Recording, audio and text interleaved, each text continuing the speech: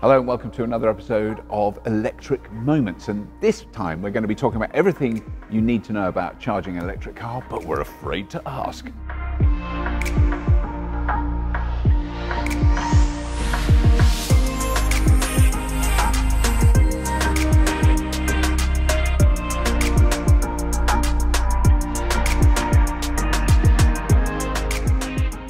Now, it's the one thing that comes up more than any other. If I buy an electric car, where and how am I going to charge it? And naturally, you know, sometimes people feel a bit embarrassed to ask about that. And I confess, when I first started driving an electric car, I didn't know what to do. I hadn't got a clue. But seriously, if I can figure it out, Maddie, you know, anyone can. You always say that. So in our experience, sometimes it's less of a case of range anxiety and more a case of change anxiety, just everything feeling a little bit different. But it is a lot easier than you might expect. And there are lots of people who are always happy to help at charge points, on the phone or online. Now, obviously, charging your electric car is going to be as important as filling up at a petrol station for conventional cars. But your options of where you can charge it, where you can fuel up, are hugely increased. Something I find really interesting is that 71% of cars in England are parked on a driveway or are garaged overnight. So owners can wake up fully charged every single day. And for those who don't, there are lots of locations where you can top up. You can think of these like a new breed of petrol stations at work, at the shops, other venues, and even on motorways too. And with lots and lots of new electric vehicles with 200 or 300 mile ranges, there's now a lot of people who are using their cars for high mileage work, and they are, you know, some of them are managing to do that without driveways, so it is possible. So let's look at all of this in a little bit more detail, starting with home charging.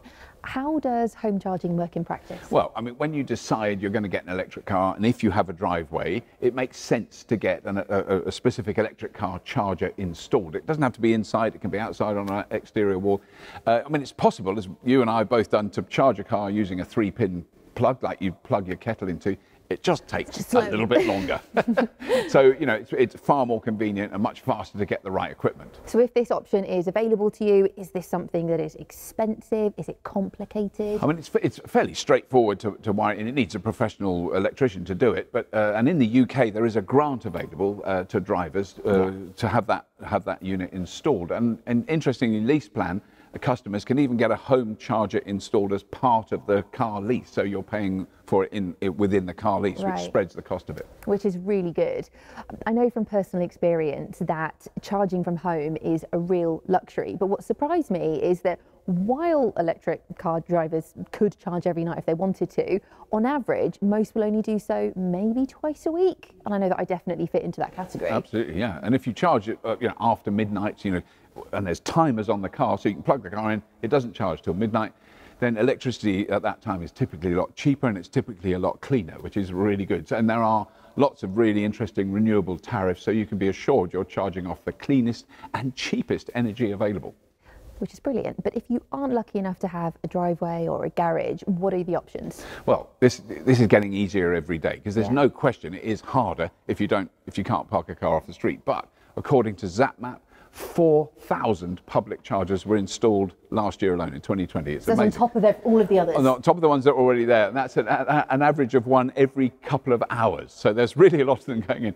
There's also thousands of on-street charge points being rolled out. So there are some that, you know, in residential areas. So there's some that will pop up out of the curb, so they're flat when they're not in use. They're not cluttering the streets, but they can come up. We filmed some of those fully charged, and then the ones that are in lampposts. So an existing piece of street furniture has now got a socket in it, and you can charge your car off that. And I've used those. They are much easier to use than I expected. So there are alternatives for drivers without their own parking space. Away from home, I can just see that more chargers are appearing at shops, pubs, leisure centres, car parks. But what about petrol stations, the place we are all already familiar with going to fuel up a vehicle? Well, that's I think, a good thing, because most major retailers are adding rapid chargers to their existing sites, and that's becoming more and more common. And it is a thing when you're driving around in an area you don't know and you see a garage. We all know, oh, I can get fuel there, and if you can get electricity there as well, and you don't know anywhere else to go. It's easy to find. They're well lit. There's staff on duty there that can help if you need it. Those things. So there's more of those appearing. And I think the big change that's coming now, and there's many of them being built all around the country, is big charging hubs. So effectively exactly the same as a big petrol station, except it's only electric, it's undercover, there's lots of chargers, and there's staff on site. Which is really, really reassuring. But also having lots of these sort of, smaller local options is encouraging too. But what if I wanted to go on a longer journey using a motorway? Well, yeah, that used to be traditionally for electric car drivers. That was the challenge. That was when we were heading out west. The early adopters. Yeah. So all service stations now on motorways have chargers, but we know from quite painful experience haven't been 100% reliable. But the units, they're not particularly. They're quite dated technology. But the big important thing is they are all being replaced at the moment. And I've been to a couple of the big service stations that have got the new ones in, and they are amazing and so much more reliable, so much easier to use. And then, it's hard not to compare that with the Tesla network of superchargers, which is amazingly, all over the world, effectively. If you look at it, an incredible number of chargers, and they're really reliable. So you just plug the car and it charges, and seamless. And you pay for it through the car, which is kind of what we all hope we'll get to.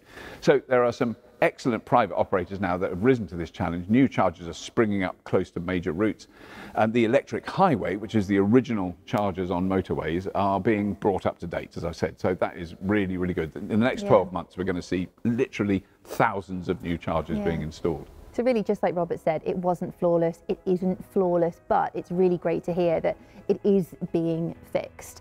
So now we're going to talk to an electric driver and get their take on the charging experience.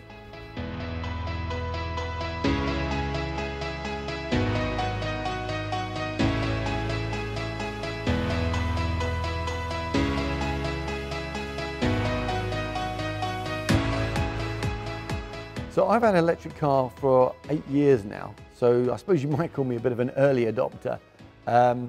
I started with a Nissan Leaf 24 kilowatt hour, which had a relatively small range of about 80 miles. And I've, since I'm actually onto my third electric car now, all three have in fact been Nissan Leafs.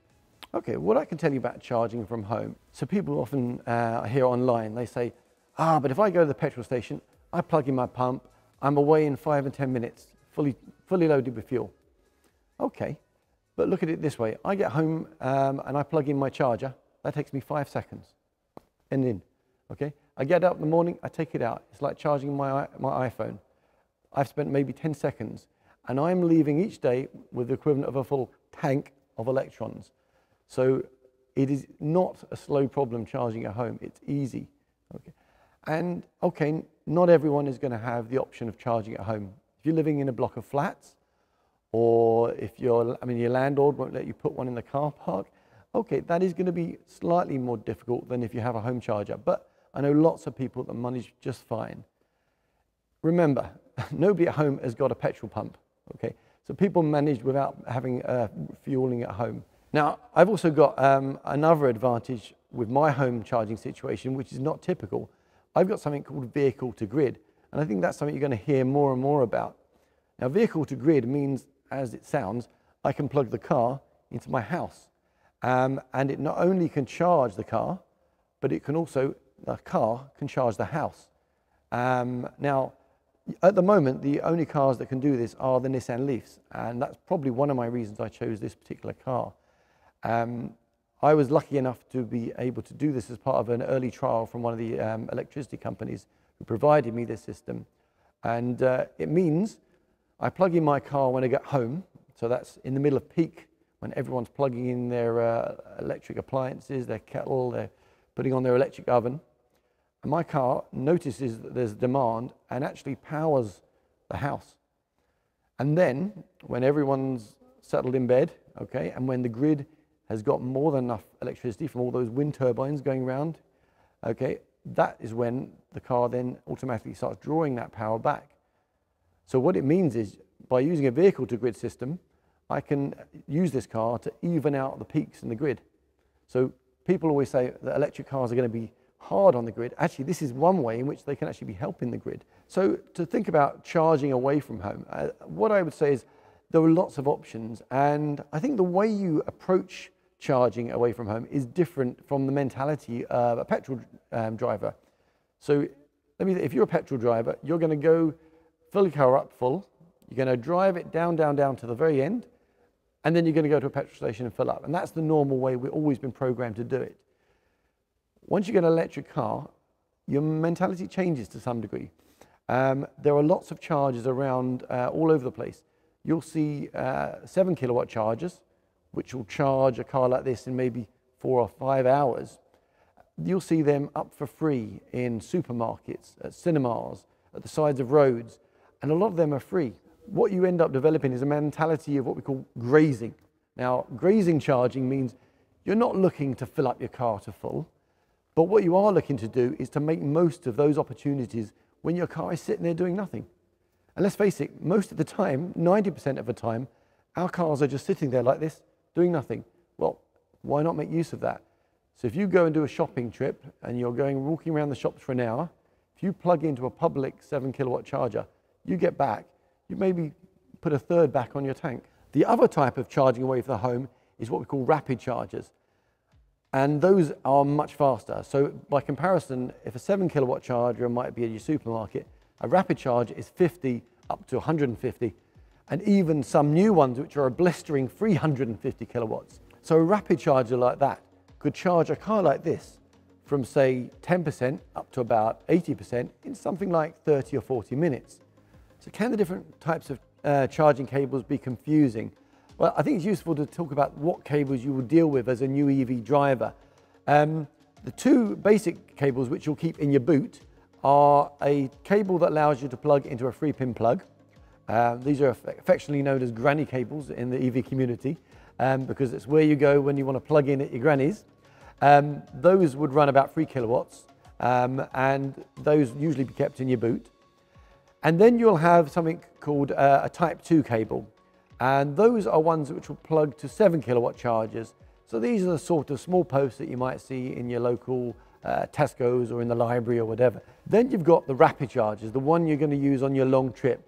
Now you don't need a cable in the car for those. Those will come with tethered cables. So you're going to reach off the charger and plug that into your car. I would say it's a good time to become an EV driver now. When I started as an EV driver, it was probably a little bit more challenging, shall we say. There are a lot more rapid chargers up and down the country now, and they're getting a lot better and a lot easier to use.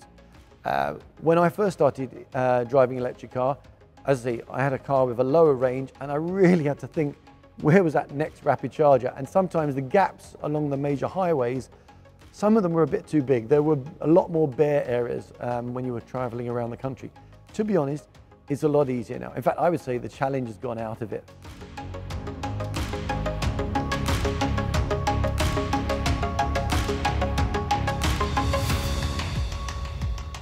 That really resonates with me. If you have an iPhone, you're not going to spend your time worrying about how you use a Galaxy or vice versa. And actually, you know, the whole plugging in process is pretty easy. You can think of a Type 2 a little bit like a USB port. You bring your own cable and you can just plug all sorts of stuff into it. But I can also testify that electric car drivers are really friendly. When I've gone up to charging, well, I'd like to say that when I go to a charging station, I see someone else struggling, I will always go and help them and say it's not that hard. But actually, you learn very, very quickly when you do that. And you know, if you do get into difficulty, there's normally someone around that can help, or you can call. There's a number on the charger, and you can ring them up and say, I don't know how to plug my car in. Yeah, there's always a number. Yeah. So in short, it's probably not as complicated as you might be anticipating. And with more and more investment going into the charging networks, it is absolutely getting easier and easier too. I mean, it is a far cry from when I first started driving an electric car. I can't imagine. A decade ago. Well, there was only one rapid charger in the whole country, and that was behind a locked gate. So it was much harder to access. So for more helpful information about this, please join us again in the next episode. If you have been, thank you for watching.